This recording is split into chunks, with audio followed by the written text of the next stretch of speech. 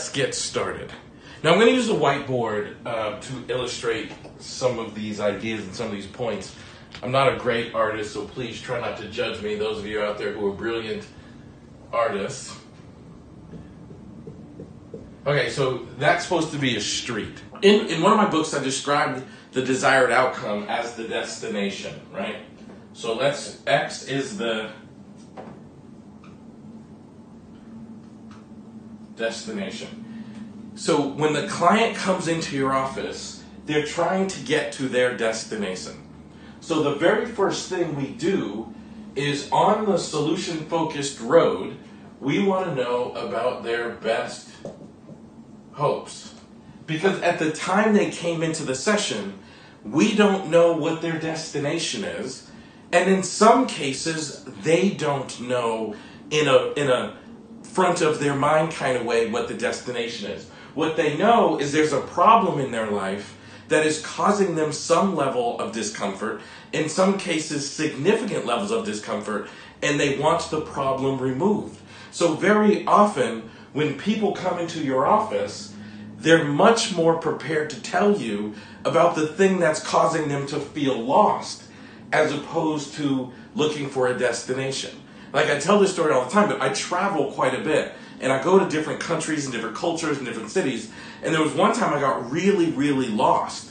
And I was so nervous and scared. I mean, I can joke about it now because it's actually quite funny. But I was in a foreign country, in a new land, and I was completely lost. I couldn't understand the street signs, in most cases couldn't find them, and I was lost for a couple of hours actually. And when I saw a taxi cab and I jumped into the cab driver turned to me and asked me, "Where are you going?" And I couldn't answer it because I was so impacted by the problem being lost that my anxiety had caused me to forget where I was going, and I couldn't even think of the name of my hotel. So what I was looking for was like, take me to safety, like not here. But we have to be able to articulate, we have to be able to ask questions and help the client to articulate what is their best hope from the talking, which in essence is, what destination are you trying to be at? Where are you trying to go? And then on solution-focused street, not only do I not draw well, but my penmanship is terrible too. We have resources. So in essence, and we refer to this as resource talk. So now that I know the client's desired outcome, what resources do you have in your life that make that desired outcome possible, right? And let me give you an example. I saw a professional athlete years ago. So I asked him what his desired outcome was, and he told me he wanted to be a better decision maker. He was struggling in his relationships with his spouse, with his children, and even what he referred to as work, but on the team that he played on. And he said he wanted to be a better decision maker. So I asked him, what does he have in his life that makes him a good athlete? Because what I knew was he was a good, in fact, a world-class athlete. So what do you have in your life that makes you a good athlete? And he said, well, I'm really fast and I'm really strong. And I said, let's make a list of 30 resources that you have in your life that makes you a really good athlete. And he said, man, I don't know if we can come up with 30. So on a whiteboard similar to this, I said 1, 2, 3, 4, 5. We get all the way down to 30. And he starts listing them out. He says, I'm fast, I'm strong, I work hard, I practice, all of these things. He got down to number 36, because once we got to 30, I said, can we get like 2 more? Can we get a few more? Number 36, he said, I make really good decisions. And I asked him, how does making really good decisions make you a good athlete? And he said, well, I have to make good decisions off the field to keep out of trouble, and things like to manage my diet well. And I have to make really good decisions on the field. And he talked about how athletically he makes decisions on what he's going to do when he's playing the sport. And the question simply became, and if you continue to use these resources, but instead of using them just to be an athlete, you use them throughout your whole life, what's the first thing you would notice? And he thought, oh my gosh, I had never even thought of that before. And all of a sudden it changed his thinking. So all of a sudden I'm not a good decision maker as an athlete, I'm a good decision maker globally. And by analyzing this man's resources, it helped him to reconceptualize who he is and how he is. The biggest thing I want you to understand, like if you want to make a difference in someone's life, you have to impact what they see when they look into a mirror. Meaning they have to look at themselves and their capabilities differently in order to transform their lives. So next, on our journey, preferred future question, on our journey down Solution Focused Road is the preferred future question. Now listen, I don't want you to get bogged down with this idea of miracle question and feel like you have to ask a scripted, suppose you went to sleep one night and a miracle happened that solved all your problems, blah, blah, blah, blah, blah. What we're simply asking our clients, and I want you to really understand this, what we're simply asking our clients is, now that I know your best hopes, i.e. your destination, when you arrive here, what in your life will be different? And that's a really important distinction to know. Because it's not just necessarily, suppose you went to sleep one night and a miracle happened, that's all your problems, blah, blah. It's like, so when you get to here, what difference is that going to make in your life? Like, I want you to understand that, so I'm going to try really hard to make this very clear. Because as I just used as an example with this athlete, and this professional athlete, he's a world-class success in one area, but his life is like falling apart around him. And once we talk about his resources, I could have said, suppose we went to sleep one night and a miracle happened, but instead you simply say, so these 30 or 36 resources you have, suppose all of a sudden you start using those in all areas of your life, not just your athletic areas, what would you notice? That's a preferred future question. Because a preferred future question is, in essence, suppose at some point your desired outcome becomes your reality. What would you notice? And then you spend most of the session following this up with a series of what else questions? Because it's not just a question, it's a process, right? So what are your best hopes for? I'm talking, I want to be a better decision maker. Can you tell me 36 things that make you a successful professional athlete? Because one of the things that I know that helped me make that leap is he must have a bit of that because of the success he's had in his life. Which is why I say it is so important, if you're going to use solution-focused brief therapy effectively, it's important that you recognize and understand all of your clients have successes. Now, in some cases, I've said similar things to clients. So what do you best hope for? I'm talking, I want to be a better decision maker. So given that you are such a success in your professional life, what 30 skills do you have? What 30 traits or abilities do you have in your life that make you a successful person in your professional life? But it could be, what do you best hope for? Talking, I need to do better in school. Oh, what grade are you in? I'm in the 4th grade. What 30 things do you have inside of you that helped you get to the 3rd grade or 4th grade? You see what I'm saying? Like, it's any accomplishment helps you make the leap from desired outcome to resources the client possesses to help them get on with life in a better way. And then you make the leap to preferred future question, right? So now that we've talked about your desired outcome, we have brought your resources into the room. And I should also say, this is not an assessment. I'm not assessing for his resources. You know, when I was doing CBT, like I talked about in the first video, I would assess clients for their resources for the purposes of me giving that client an intervention later on.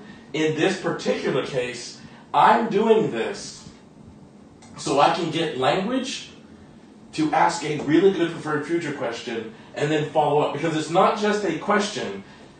Most of the session is spent right here, right? When we go down Solution Focused Road, it's like we stop here for gas. You know what I mean? Like, this is where we're going to spend most of the time on Solution Focused Road because we're going to be asking, and what else would you notice when you wake up on a day when you're using your resources to get to your destination?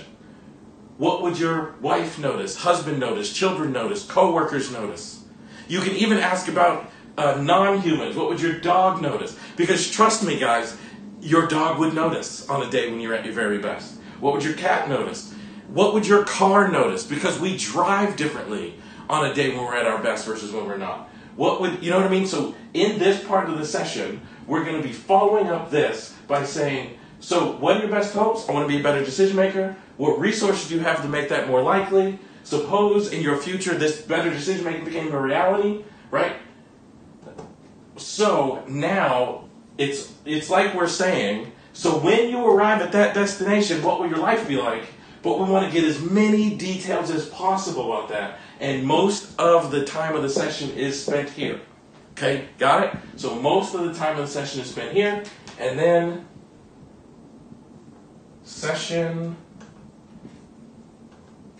closing. Now, it is very, very often that people ask me, yeah, Elliot, that's great, I appreciate it. Because a lot of times, you go to conferences and you do 1 hour or whatever. I went to Scotland recently, did a 45-minute workshop. I can't show the entire session arc. And people ask me, how do you close a session? And it's different for every therapist, so I want to be very honest with you. But here's what I will say.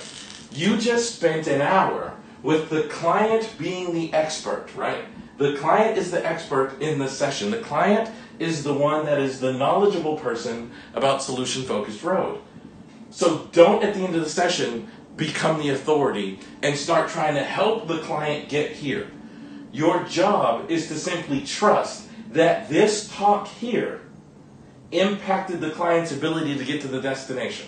So one of the people that, I'll talk about the way that I end a session because it's been significantly influenced by one of my closest friends and mentors, Chris Iveson. He gets to the end of the session and he says, I'm about all out of time.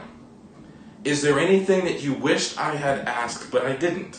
And the client says yes or no. And then he says, if you think another session would be helpful, I'd be happy to see you. Would you like another session? And the client says yes or no. And then the session is over.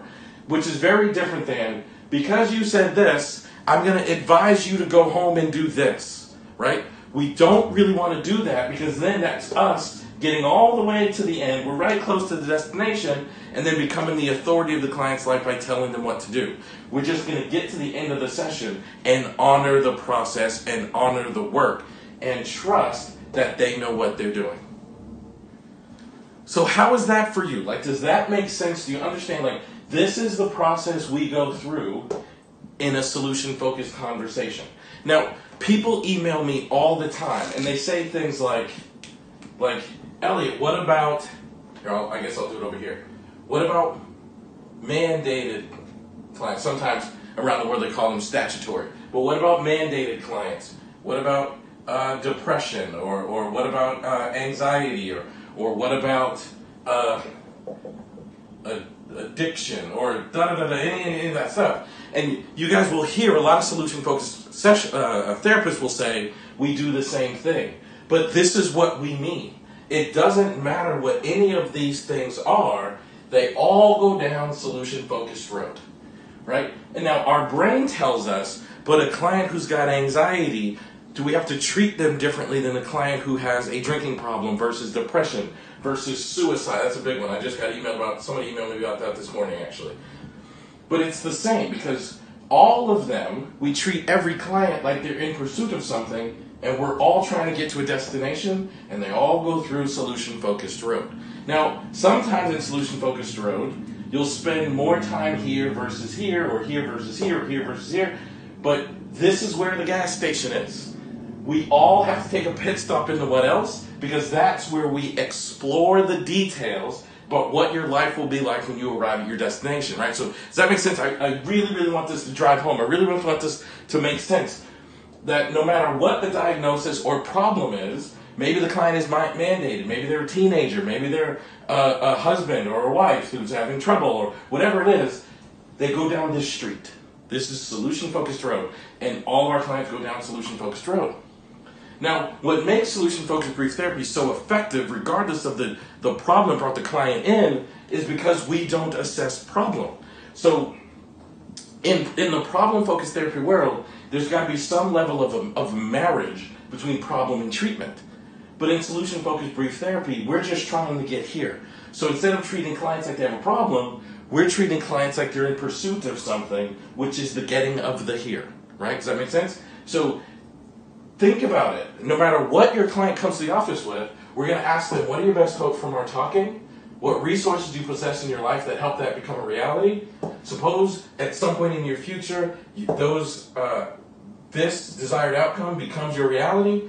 What else, what else, what else, what else? So we can talk about the details of the differences of experiencing that reality, and then we close the session. So I hope that makes sense.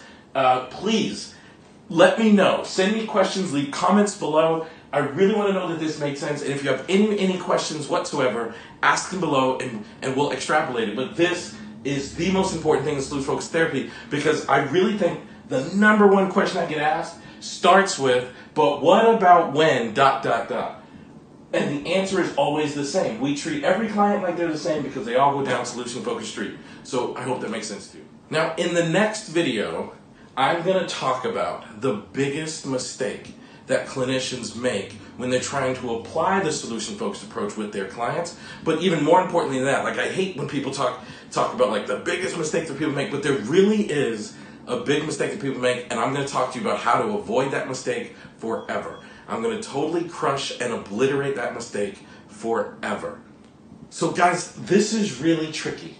That's why I said in the last video, and I mean it, like, in order to master this process, like, how do I take someone who comes in my office with real trouble and real problems, how do I help them go down solution-focused street? That's why I talk about, like, literally spend an hour a week practicing with colleagues and friends, going over solution-focused material and trainings. Like, if you just do that, it'll make the biggest difference in your work. So what I would love to ask you, and I want you to leave a comment below, and really, this is serious, like, I really want to help you get this. So leave a comment below about what barriers do you experience about mastering the solution-focused approach. Like, what have you experienced getting in your way about mastering the solution-focused approach? And I'm going to see if I can help you in the comment section and help you overcome those barriers. But I want you to leave a comment below about what barriers have you experienced about overcoming or about mastering the solution-focused approach.